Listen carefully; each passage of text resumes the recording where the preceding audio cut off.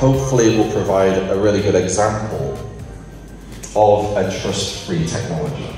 It's not a course that is, you know, one of these, yeah, you pay your money, you go there for a week, and at the end of it, you know, you get a certificate and it's all good.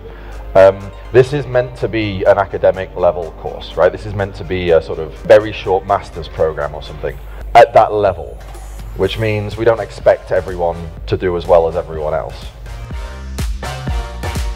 The main thing I value in the Polkadot ecosystem, and it extends to the Academy as well, is its focus on the academic background and foundations for the whole different types of projects used in the industry.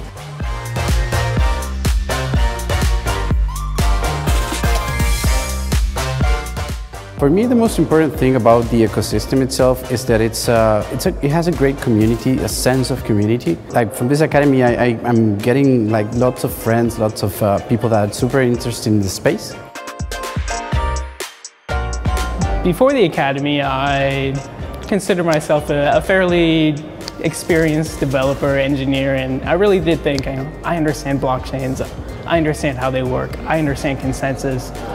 At the academy, everything I believed was kind of turned on its head.